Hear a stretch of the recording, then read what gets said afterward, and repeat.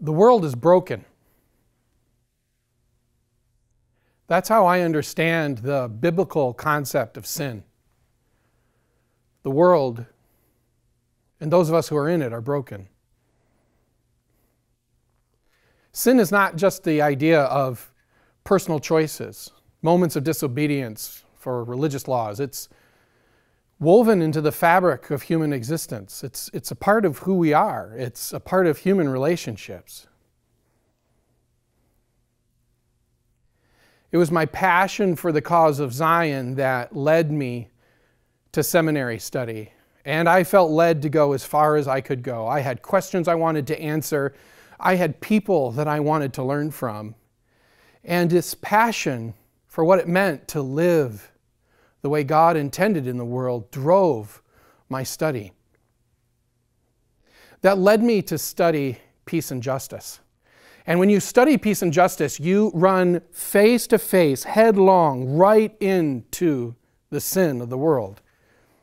I studied in depth racism, sexism, homophobia, nationalism, sources of violence in the world, why we organize human relationships this way. I studied how the world organizes us into winners and losers, to powerful and powerless, to oppressed and to privileged. I immersed myself in that world, and I did it not just through the voices of people who are the winners in history, who write all the textbooks. I purposefully went to study with people and in places where I could hear the voices of those that we often miss, the losers, the oppressed, those who are marginalized and left out.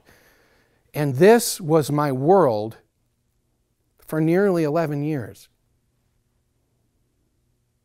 I studied.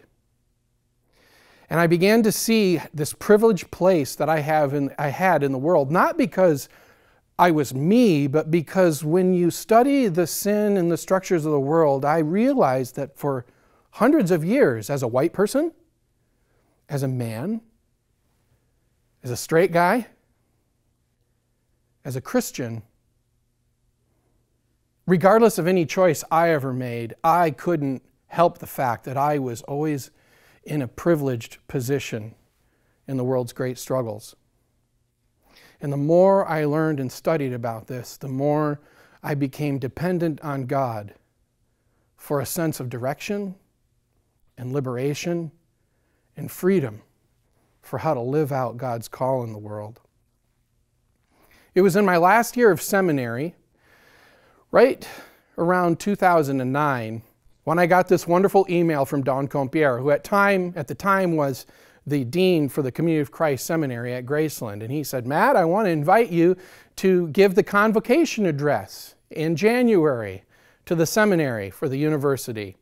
And I thought, what an incredible opportunity. I was at the end of my doctoral studies. I had immersed myself in this world. This also would have been a great opportunity to put a little a line on my curriculum vitae, which is like my academic resume. And I jumped at the opportunity. And so I decided to write a paper, an address, on John chapter 13, which is, if you're familiar with this, it's Jesus' feet washing. Now I want to stop for a minute, and I just want to tell you something about this. I'm about to tell you the story of how I became a Christian. I had always grown up in the church. I always knew God was a part of my life. I was incredibly blessed to have parents who had a spiritual outlook on the world and to be in a congregation, no matter how quirky and crazy they sometimes were, and the arguments that they would have that just made no sense to me sometimes. They still were a loving people. They still shared their testimonies. They still told me about who Jesus Christ was in their life and who the Holy Spirit was to them, because they lived it and shared testimonies about it every week. I was surrounded by people who loved me simply for who I was. But I have to say, I had never really been one of those people who had what they call a personal testimony of Jesus Christ. I knew God was real, but I didn't have one of those stories that said, Jesus is my Savior. Because I really didn't even know what that meant. In fact, the people who talk like that often thought people like me who went to churches like I did or grew up in congregations like mine, we didn't read the Bible right or we didn't believe in the right things. So God obviously wasn't on our side. But it was in the preparation for this convocation address that I found the living Christ in the pages of Scripture. And I want to tell you that story. If you're familiar with John chapter 13, it begins this beautiful story about Jesus' washing the feet of his disciples. But before we even get into that story, it tells us one simple fact that only you and me know as the reader, and only Jesus knows, as we will see. Satan, which is the word in Scripture for the adversary, someone who's against you, the adversary had put it on Judas's heart to betray Jesus. And we get the sense that Judas had already decided that that's what he was going to do. It's from this fact that John launches into the story. And he does almost nonchalantly, passively, moving right into Jesus' teaching. He says that Jesus began to teach and wash his disciples' feet. And as you keep reading, the first thing you run into is this wonderful, memorable interaction between Jesus and Peter. Of course, Peter says to Jesus, "You're going to wash my feet?" And Jesus says back to him almost sternly, if you don't want any part of this, you have no part with me.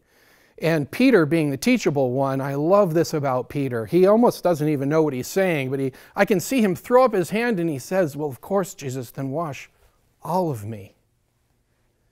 Peter may not understand what's going on, but he does the one thing. He sets the example for us who are reading, and that is he trusts Jesus. The passage moves right past that and almost moves through the whole story in a sentence. And he says, John writes, after Jesus had washed his disciples' feet, and he moves on. And I realize in that moment that as I'm reading this passage, and if you're like me, you have a movie screen open up in your mind, and I'm seeing this happen, I dwelt for a moment in that passing passage. After Jesus washed Peter's feet, it's obvious that he would have ended up washing every disciple's feet.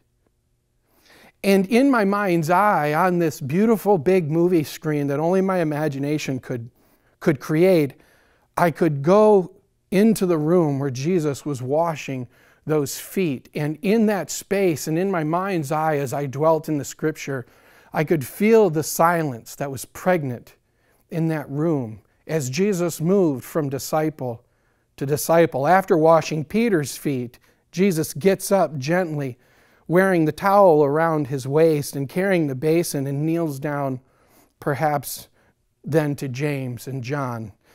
And in the teaching moment, you and I get a sense of the gospel. We know this story. It's not like we don't understand where this is all heading, but if you are in the moment of this story and understand the disciples, they don't know what's going on. This teacher, this rabbi, this Word of God made flesh, this Jesus who is the revelation of God's will for creation, living out this message, has decided to take on the lowest station in the room, a servant.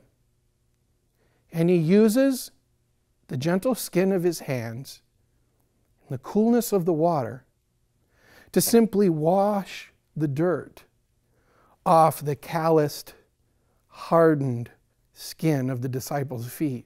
And in the room, as I'm watching this happen, in my mind's eye, I can see the sense of revelation that is on the disciples' face. Some of the disciples are getting it, and some of them are not. And as Jesus goes from person to person, I can see him look in perhaps James's eye and John's eye, and kneels down. And in that moment of revelation, while they look at one another, trying to understand what Jesus is doing, I can hear the trickle of the water wash over their feet and drop back down into the basin or the bowl. And there's revelation going on. There's learning happening. There is something at the center of creation taking place as he washes his feet.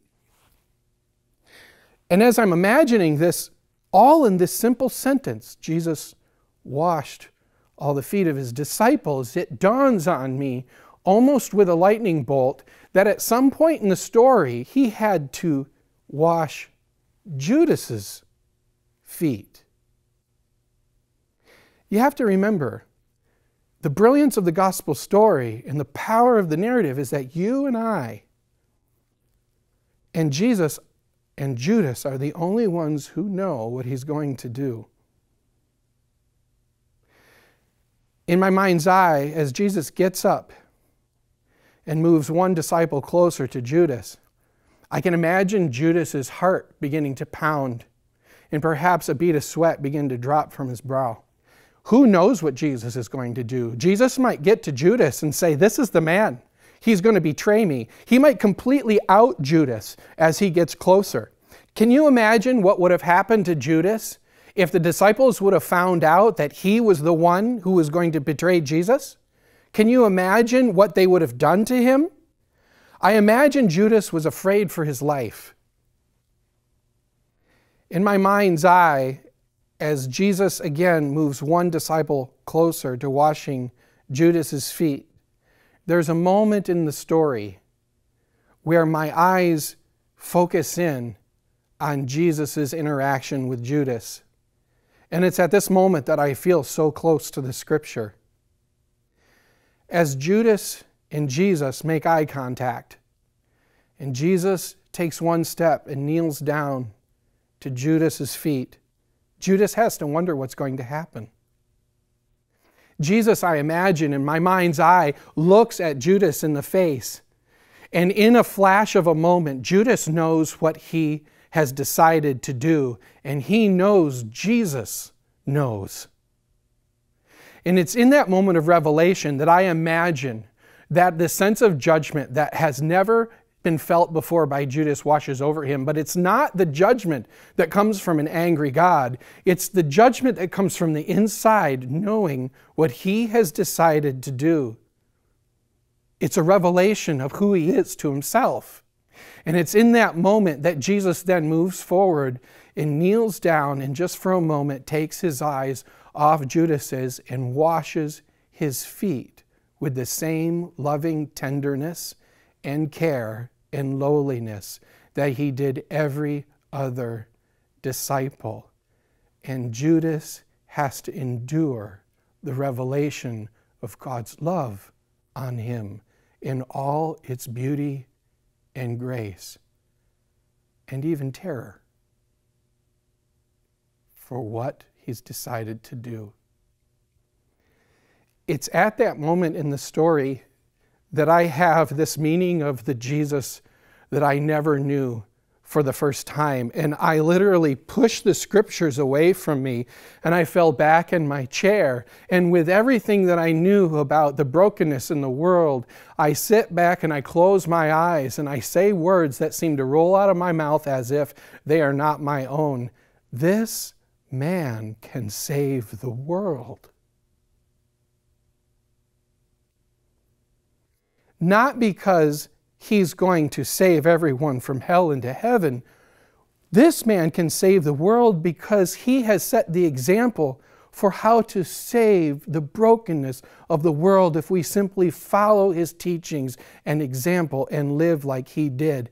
In a moment like a deluge of rain in a desert, I began to see heads of state wash the feet of other heads of state. I could see Klansmen washing the feet of African Americans and Jews. I could see victims of abuse having their feet washed by abusers. I imagined all the ways that if we could just wash each other's feet, the brokenness of the world would heal and we would be saved, not by escaping this planet and creation, but by becoming a people who don't need to be saved anymore.